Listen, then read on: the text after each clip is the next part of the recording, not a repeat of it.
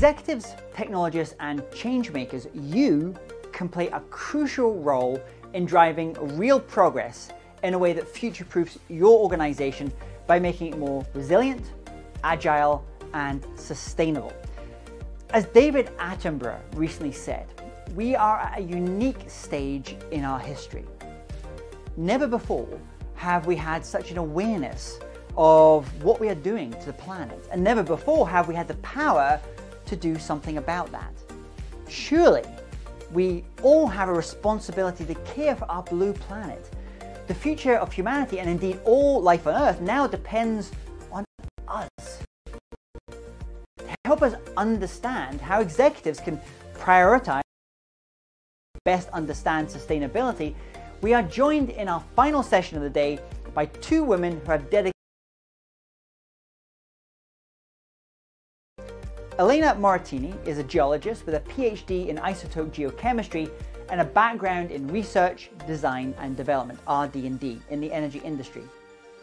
Recognizing that climate change represents one of the greatest challenges for business leaders today, Globant recently launched the Sustainable Business Studio to provide organizations with knowledge and expertise to be ready for the green economy.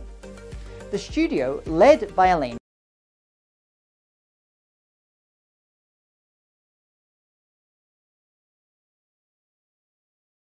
for building climate roadmaps and sustainability preparedness.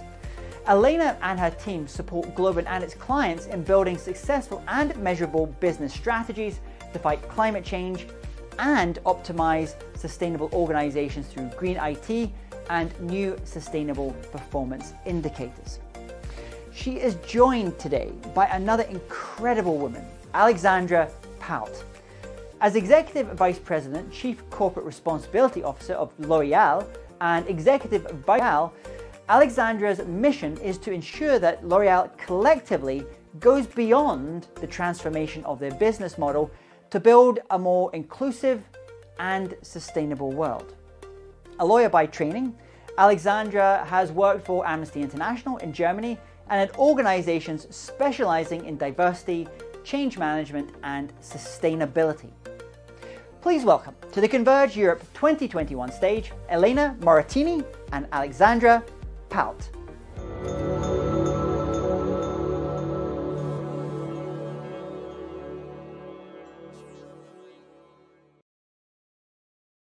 Thank you very much. And let me first of all very warmly welcome to Converge Europe 2021 our special guest, Alexandra Palt, who is one of the global leaders and key thinkers in sustainability and climate change and many other aspects that we will discover through this sharing and fire chat. So, Alexandra, very welcome to have you here. Very happy, very honored. Alexandra is Executive Vice President. Yes, very honored to have you here today with us. Alexandra is Executive Vice President and Chief Corporate Responsibility Officer at L'Oreal. And Alexandra is also on L'Oreal.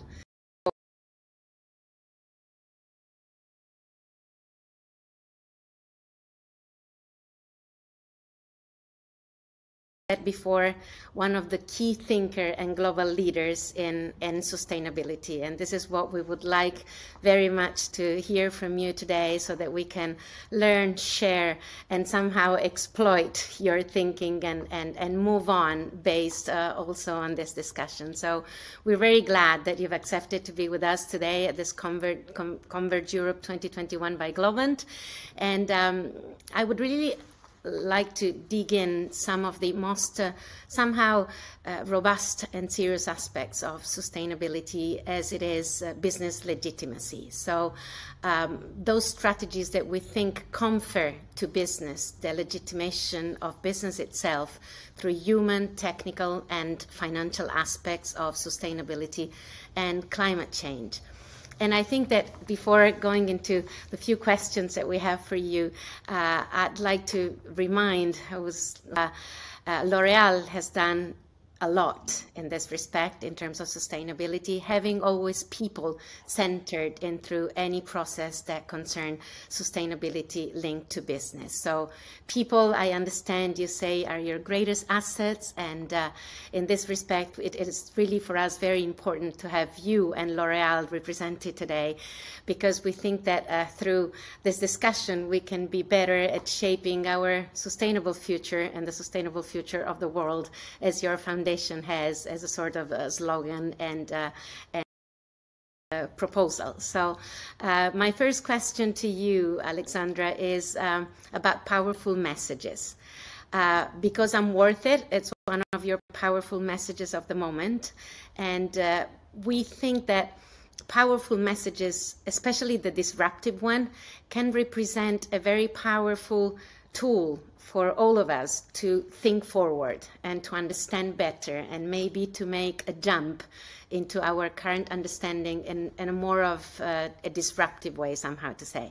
So we wanted to ask you if you had any idea or message that you think that at the moment capture your attention in terms of power for powerfulness for what is the decade of action that we're going through in terms of climate and sustainability. Yeah, so, well, first of all, thank you very much for your invitation and for having me. I'm very flattered by your introduction, but I do not consider myself as one of the most powerful thinkers of sustainability. I hope we have our contribution, I have my contribution, but there are a lot of people out there who have a doing very interesting work in the field, on the ground. Let's not forget that today already we have hundreds of thousands of victims of climate change who fight on a daily basis for survival, for livelihood, and have very often to leave the area where they lived and grew up and are having their economic activities. So these are heroes on an everyday basis, and I think we should pay them our tribute. From my place. So there are many powerful messages. Thank you for citing I'm worth it. I'm worth it, it's not just a message of the moment, it's a message for a very long time of our brand L'Oréal Paris, and it's a very feminist message. When you think of the starting of this message, it started in the 70s, when all ads on shampoo or beauty products were actually about take this product so that you can please or your man, or you are beautiful in order to seduce. And it's true that the message I'm worth it is about I'm beautiful for myself. And I think that is very much introducing also the history of L'Oréal and our strategy about women empowerment and so on. So this is still valid. I agree with you. I'm worth it is important message for all women around the world. Regarding sustainability, I think there are many messages, of building back better, of planetary boundaries and so on. But I think what is for me really what people have to understand, and which is very important, is that we are talking about keeping a safe operating space for humanity. We are not talking about protecting the planet in order to protect the planet, or to talk about detail. We are talking about keeping a safe operating space for humanity. If we are not able to keep climate change under 1.5 degrees, if we cannot stop biodiversity loss, if we are not able to change our economies to circular economies, we will not have the safe operating space for humanity. And I think this is really important for people to understand. So I think there was a tipping point in understanding climate change and environmental issues with the Paris Agreement in 2015. But we still have to deliver that message, that people are aware that we are talking about the survival of the human species. In in this context. And I think that is a powerful message that has to be repeated. Oh, excellent, excellent. Very, very clear about the operating space that needs to be protected and needs to be really indeed favored through all the actions that we're taking for climate change and sustainability. I acknowledge what you said about the heroes of the moment. I think that that is very important and very just, that we recognize the suffering and the problems that the whole issue of climate change is actually putting lots of risk and exposure to many part of the global population at the moment. And of course, I think that as from your place and our places of leaders, or those that can convey messages, it is very important that that message is as loud and clear as you just said. So thank you very much for that, Alexandra, and for the acknowledgement about heroes and about the sort of evergreen message just changing its sort of context, historical and social context, so about the message from L'Oréal. So another question that we have for you, I don't know if you agree with me, but this term of converge, it's a very important and deep-rooted type of action and concept. So a robust concept full of meanings that somehow we would like to understand for you how, where, and in what respect you think that we should converge, bearing technology as one of the vectors for this convergence. Yeah, so I think for a long time, companies have thought about every issue in terms of competition, of being the best, being the first. Well, our whole economic system and performance economy and performance society was built on that. And now we are entering a decade, a century, not just a decade, a century, where everything is going to be about cooperation. Because honestly, I do not think that anyone wants to be alone facing climate change. So I personally don't want to be the one company fighting climate change at the best level of performance. I don't want to be that individual either. So the more we are, the many we are, the better we are off, because nobody, we are all small. When you look at climate change, when you look at biodiversity loss, we are all small. So nobody wants to be alone in this. We want to be many. And I think that is something where we have to change our mindsets, and where people change mindsets, and we see more and more cooperation between companies, multi-stakeholder cooperation, public-private partnerships. That is exactly what is needed. When we talk about environmental issues, when we talk about climate change fighting, when we talk about low carbon economy, circular economy, recycling streams, when we talk about preserving or restoring biodiversity, but also when we talk about living wage in our supply chains. All these are issues where we want to be many. And I think here we have this converging of interests and stakes, and that is a new form of society and of leading companies and of leadership. We all have to work together, and I think this is very important. And of course, in this working together, technological solutions are going to play a role. We have to find solutions to issues such as plastic recycling. We have to find solutions to restoration of ecosystems. We will have to find solutions on many, many issues, and technology is going to play a central part in this. But also here, the interesting issue is going to be, how are we going to share them? How are we going to cooperate? How are we going to succeed this enormous challenge of a society and economy of cooperation, and not just of individual performance? Yes, it's like saying this project is too big to be shared by, not to be shared, and the burden of the project is also very somehow very intense. So we all need a technical, scientific, and political cooperation.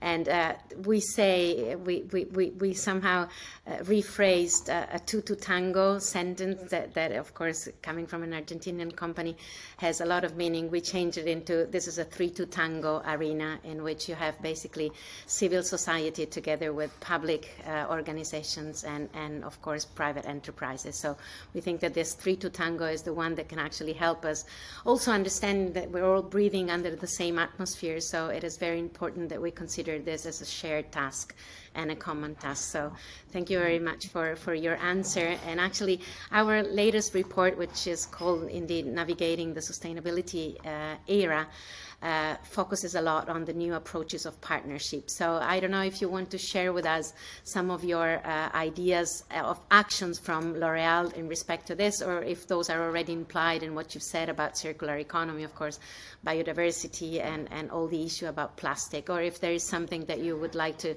have us focus our attention on in terms of actions from L'Oréal. Yeah, so I think there are many, you know, indeed we have started in 2013 our sustainability journey to a new business model. And so we have quite progressed. And what we see is very clearly that we have to involve our ecosystem. For us, it's extremely important also to cooperate with our suppliers, you know, because there are many things, I think, and one of the things, so we have succeeded our first generation of targets quite well, you know. We have outperformed, for example, on carbon emission reduction. We have reduced our carbon emissions in our industrial activity by 80%, while growing by 37%. So we have succeeded to decouple our carbon emissions from our growth. We have improved the environmental footprint of our products. So we have succeeded a lot of things. But what is interesting is that, of course, also L'Oréal is small when we look at climate change. So what is interesting is to how much do we influence our ecosystem? How much do we bring to the world? And what we see is very clearly that our suppliers and our competitors are strongly influenced, of course, by what does the number one of the beauty sector. And so it was very interesting to see, you know, one of the big success moments I felt in my career was when I received the letter of a CEO. No, it was in a conversation actually. And the CEO of another beauty company said to me, yeah, we are progressing, but we have not yet our L'Oréal for the future, you know. So we have not yet our vision that is going to be the. And I was like, wow, this is becoming a brand, you know. The ambition of L'Oréal is the level is considered as a level of comparison. And there I saw that we have some impact on others. And our suppliers sometimes they sent letters and they said, well, the thing we love about your commitment to sustainability is that you challenge us, but you also embark us in this journey, and you help us, and we do a lot of learning expeditions and training and different tools to help them move also. And that, of course, for us, that is so important because, well, first of all, it determines our partnership with suppliers, but it's also meaning that we have some influence on our ecosystem, on our value chain, and that will lead to, of course, to more companies' commitment to a huger impact on the environment. And there now we have a new issue that we promote a lot with other companies and with our suppliers, which is living wage in the whole supply chain. Meaning that we do not anymore want just minimum wage, we want living wage. We want our suppliers to pay also living wage to their employees, which means a living wage is a wage that allows people to lead a decent life and cover their basic needs for themselves and their dependents, meaning 2 to 3 children. And so I think this is completely changing also the world. It could change the world economy with, you know, in a way we go through this with other companies and with our suppliers. Is really interesting. I think that this is fascinating what you're saying, because indeed it's like an engine that basically brings about the whole center of the just transition mechanism. It needs to be just, so it's not minimum anymore. It needs to be just in terms of decent wages, and I guess that also, Alexandra, correct me if I'm wrong, but the beauty of what you're doing today, beauty as in general terms, is also linked to the fact that, of course, you have such a varied background in terms of also of your legal background, I understand, and your human rights, that you're in a position in which your sustainability is approached under a very holistic point of view, in which you can bring in all this expertise and points of view so that you will make them actually efficient, effective, and strong for the way you advocate the whole just transition and sustainability message, if I'm not wrong. Yeah, you're right, Elena. It's very important, I think, to be clear that the ecological transition has to happen in an inclusive society. We will not be able to convince people to fight for climate change and against biodiversity loss if they and their children are not eating. That is very clear. So there we have an enormous responsibility to make this transition, as you say, just or inclusive. We cannot live in a system where 2/3 of the world population think that the system is not working for them. So we have to make the system work for them, and we have to be capable to lead this transition to a new, to a green economy. Because, you know, very often people, I think what is really important to understand is that business cannot evolve in destroyed societies. Business cannot evolve. Business needs peaceful and functioning societies. Otherwise, this is not working for us either. And so I think this is really important to understand that the stake is our human survival, but also the survival of our businesses, because this can just work, as I said, in inclusive and sustainable possibly society. this aspect of inclusiveness and diversity is also part of the of making our business. Making sure that our businesses do not become stranded, because of course, as you said, if this is not shared by everybody, it will never be completely taken on board, and in that respect, some business will become stranded if the message is not sufficiently inclusive towards a new model of business and economy. I guess that this is also something that we can Yeah, it's very clear that we have to onboard our own employees, but we have also to be very clear. So I think that there are many things that are important in the moment. You know, we have just seen what a systemic crisis does to business and to world economy. And when we look at climate change, we know that this was a small crisis, and that the next one is going to be uncomparable, more serious. Climate crisis is going to bring systemic changes that are going to be much more difficult to go through than COVID. And I think this is the reason why even with COVID and economic crisis, sustainability issues didn't go away, but became just more important, because people and businesses understood what is going to happen to us. How is this going to look like? So we just had a little avant-goût, a little taste of what is going to come. So I think this is really important. And I think what is interesting is that now everybody is aware, you know, every business has climate targets, has in mind that there needs to be a commitment to fight climate change and biodiversity loss. But the real issues are now going to be acceleration and ambition. So we cannot anymore just say, oh, we will reduce our carbon emissions by 60% or by 50%. We have now to do what is needed. And what is needed is science that tells us. So every company has to have science-based targets. Their carbon emission reduction has to be aligned with scientific knowledge of what needs to be done. And I think a second point is, apart from ambition, and ambition has to be a complete transformation of business model, the second one is acceleration. You know, this is not anymore about, I have understood, and in some years I'll do something. This is, we have 9 years left. So everything is about acceleration, and everything is going to be played. You know, the decisive issue is going to be acceleration. Because nowadays, companies, countries, cities, everybody has targets. And we know that if we do not accelerate, it's not sufficient.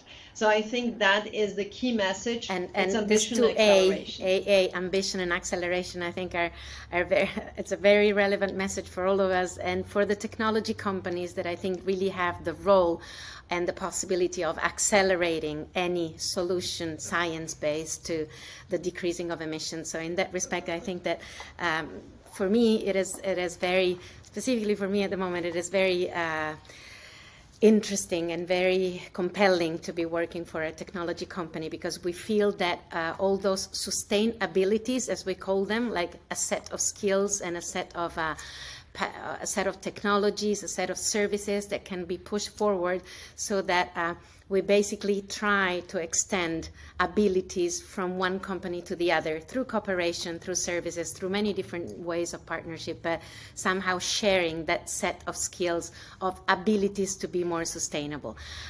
In that respect, Alexandra, we also think that new roles, new figures, new teams are actually arising. I tend to call them carbon teams, for example, the ones that are leading the technology and the science behind decreasing emissions, and also other roles like, for example, head of green finance or climate finance or sustainable finance. Do you see something like this in L'Oréal, of like changes through the organizations? Yeah, of course. We do have, yes, we do have things like that, of course. We do have, I think there is a difference. So there are new roles and new functions, you're right. So I have a chief sustainable finance officer, or, of course, biodiversity. There is a lot of impact investing. So there are new activities. So that is very clear. Then there are abilities, you call them sustainabilities, and I like that very much. So these capacities, competences, everybody has to have them. This is not a team question, This is not the sustainable development team. I say here, and I'm very clear about that also with the CEO of L'Oréal, I said, in 2030, my job is not going to exist anymore, because sustainability is going to be the way we do things. So this is going to be everybody's job, and this cannot be a job of a department, of a person. So I need to manage the transition. That is my responsibility. But then the job has to disappear, because everybody has to do sustainability. So I develop in the moment careers so that people go through sustainability learning and sustainability function, but also capacities and competences so that they learn how to integrate that in their job. And then there is another issue that I think is very important, that is what leadership will look like in the 21st century. And that means, what do you have as a leader, as an executive in a corporation? What kind of attitude, what kind of personality, what kind of competences do you need to have in order to manage this huge moment of complete transformation we are going through? I think that COVID was a beginning of this, and that we will have to see much more. So what is about resilience, about recognition of other people's lives and living circumstances? What is about courage, about thinking out of the box and being capable to make decisions that are not decisions that are just guided by financial performance, but decisions that take into account different paradigms, that take into account how much do we cost the environment as a company, how much do we cost society as a company. So what kind of leadership and of personal backbone every leader is going to need to have in order to go through fantastic to hear this in such a holistic and complete and 360 degrees speech in respect to sustainability is something that really matters in terms of how we need to embed it. And as you said, we may need new jobs now, but we need to have a sort of decay out on these new jobs, because it will need to be just the way of doing business in the future. So I will just ask you a couple of more questions and then go to one a bit more personal. One is about disruption. Do you think that we are a digital disruptive company? Do you think that disruption has a relevance in all this that we're talking about? Yeah, so I think disruption has, of course, technical innovation has.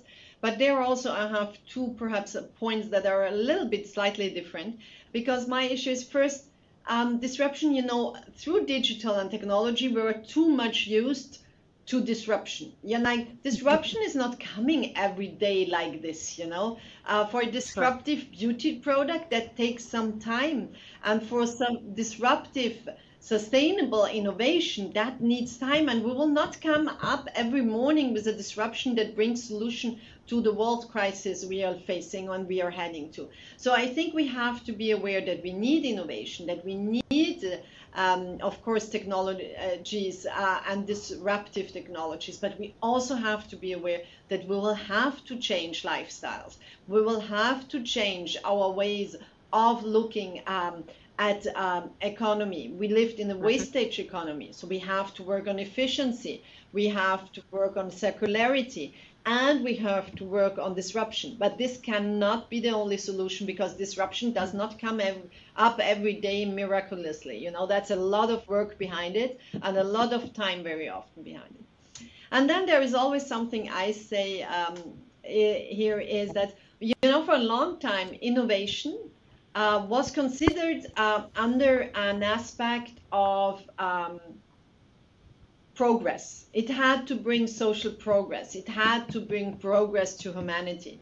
And in some point in history, innovation became an end in itself, a target in itself, and it was innovation for innovation. Now we need innovation for progress. We need innovation for humanity. We do not need innovation just for innovation. And I think that is also a very, very important part, which of course gives a lot of sense of purpose to researchers, to technology people, because now innovation. So somehow what really you're saying, Alexandra, is that no action can end in the action itself. It's not enough that it's just somehow self-centered. It needs to be part of this whole transformation altogether. And I completely agree on what you said about disruption. It takes time to produce a disruptive innovation. It's like somehow it's RD&D, it's research, it's time, it's dedication, it's lab, it's experiments. But I think that in that respect, our angle on green IT, for example, try to produce IT products that are always more energy efficient. So in that respect, of course, saving energy has a direct impact on emission, is also one of the lines that we're trying to progress and move forward in terms of disruption, but in terms of RD&D, as I was saying. So thank you very much for that. And one last question would be about your starry career. We talked about career, we talked about positions and jobs. I don't know if you would like to share with us. I tend to think I'm a person that needs to have some sort of amusement while working. I think that we're very lucky in working with sustainability, because it's definitely such a fascinating topic and also intriguing in terms of innovation and what we can do and the general message. But sometimes I feel that there are small spots in our paths that despite the fact that there may be somehow funny or a little bit ridiculous or a little bit of a pitfall, then determined a trigger for something else that came out better in the end, and that maybe we tend to somehow forget, because we always look at more successful steps more than pitfalls that then in the end could determine something else. I don't know if you have something to share with us in that respect. If the question doesn't fit, don't worry, but it's just to know you a bit more. So I think, yeah, every career, you know, from an executive, a high level position needs resilience. You know, life is never just made out of success, but of failures. And in French, we have a saying that it's through the scars that the light comes in. So I think there is, of course, always failure is very rich. I think what I would probably share in this context is more that, you know, when COVID arrived, I was really worried, because I thought, well, the world now, how is it going, the world to think about sustainability? You know, everybody's going to think about economic crisis, health crisis, about new pandemias and so on. And I was very worried in the beginning, and I thought, well, this is the end of humanity. We are not going to fix this, because this is going to be short term. And actually I was completely wrong, and that is a real interesting momentum for me in history, that actually this systemic crisis led to huge awareness and to the opposite, to more commitment, to more demand for sustainability, and I think also to a renewal of mankind and its relationship to nature. And I think this is very important because the origin of all this is that we thought that nature is just here to serve us and that we can exploit it, and that it's the man is the dominator of nature and has to use it as its guide. And I think now people understand that ecosystem services are much more than just ingredients or just trees for paper, but that we need to be living in this ecosystems, that we need them in order for our psychological, for our physiological balance and so on. So there is a renewal in the relationship with all the living around us, with nature and with ecosystems. And I think this is going to bring a huge change. So I think that that coronavirus and the lockdown and the whole pandemic led to a huge change in the direction of the world, and I was not seeing that, so I'm very positively surprised and humbled because you always have to be open to new transformations. Absolutely, and possibly on these lines we can leave your final message to the audience. And I have just of course, I would like to thank you deeply for what you've shared with us. I would like to emphasize what you've said about ecosystems, so that we all think that ecosystem goes way beyond the etymology of the world. It's a system. It's a spherical system, 360 degrees, in which we all need to operate, living and of course having businessing operating in it. So be very careful about the recreation and reformulation of this new ecosystem after the coronavirus pandemic. And maybe, Alexandra, if there was indeed one positive aspect of this dramatic times that we've been through, is possibly that awareness and consciousness that you've been talking about. So I don't know if you want to add anything else. On our behalf, we would like to thank you very much. We hope that, as we said at the beginning, there could be space for open cooperation and collaboration at any time between beauty and technology. And we're really glad that we could have the space with you and your time to understand your clear views and your strong messages and an optimistic and way forward leading. So thank you very much for that. And the floor is yours for any final remarks.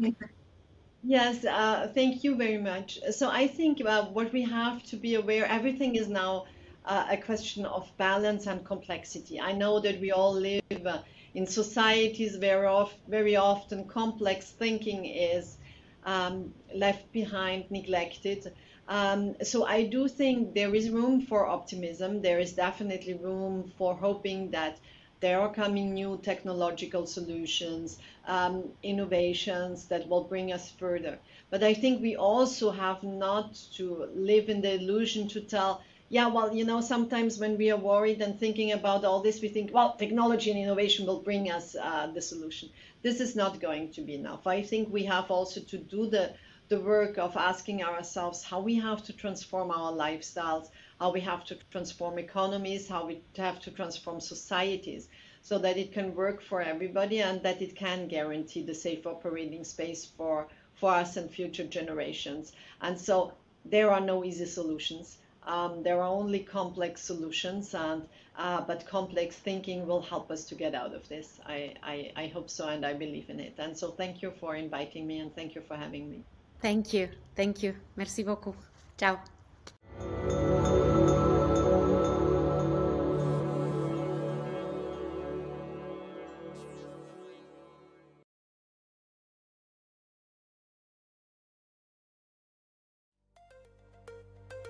Thank you, Elena and Alexandra. Before we move from the guest speaker sessions and into the breakout sessions, I'd like to thank you for joining us here at Globant's Converge Europe 2021 event.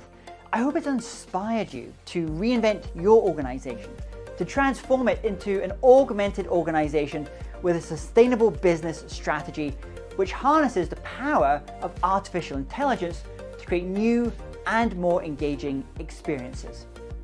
Now, it's Choose Your Own Adventure time. In a moment, you'll be able to select one of 3 breakout sessions to attend next. Seeking Cultural Reinvention is a roundtable discussion that will cover the future of workplace, personalized employee experience, well-being, and conscious companies. Meanwhile, Gaming Goes into Pharma will get you inspired by showing you how gaming industry best practices have been used to gamify the patient experience. Or maybe marketing is more your thing, in which case you can attend the MarTech and digital sales session to discover the market trends that can help your organization reach its growth targets while leveraging digital experiences. My name is James Taylor, keynote speaker on creativity, innovation, and artificial intelligence, and it's been my great pleasure being your host for Globant's Converge Europe 2021 event. Be well, and I look forward to seeing you again at a future Globant event.